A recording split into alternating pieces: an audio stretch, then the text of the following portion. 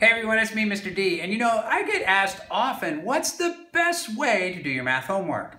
Well, I've got a couple of good ideas for you. The first way, the best way to do your math homework is that after you're done is to check your own work. Go in and check your answers and see how you did. It's actually a way to learn by checking your own work. You figure out what you did wrong and then you know how to do it. It's awesome.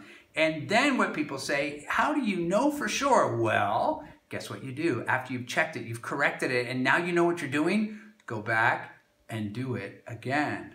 What?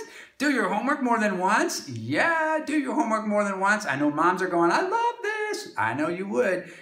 Guess what? You do the homework more than one time, and it's like playing an amazing piece of music. How do you get good at playing music? You gotta practice. I hope you don't mind, I hope you don't mind that I did my homework more than once.